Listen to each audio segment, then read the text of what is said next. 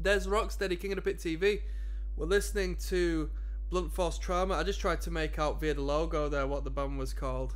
I'm never going to be able to read that. That's an old school looking logo, in all fairness. Old school 2000s, stuck with it logo.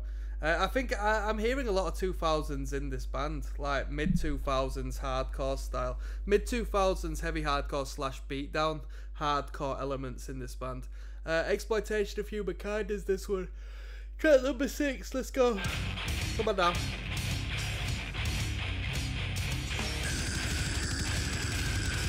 Dingus Whiffle says, F, this album is so good. Really is a part 2 for Purification Through Violence.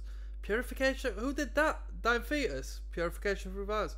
And I love that album so much. Very stoked that Relapse is repressing it.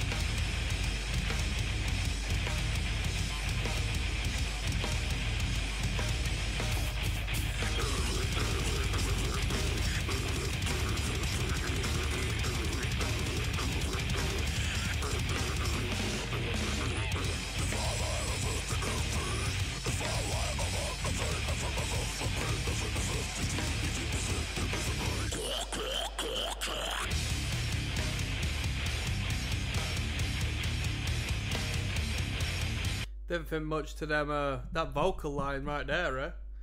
Giving a sloppy toppy with that one.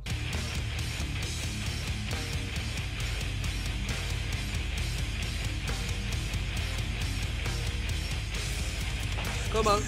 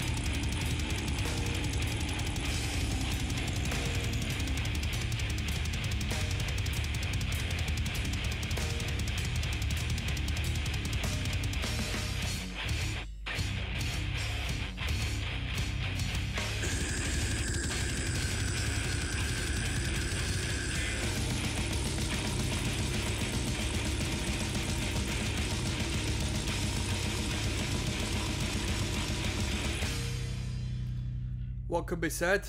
What can be said? Heavy, hard, nice blast there at the end. I always associate them blast with a quality windmill. I don't know what put me onto that.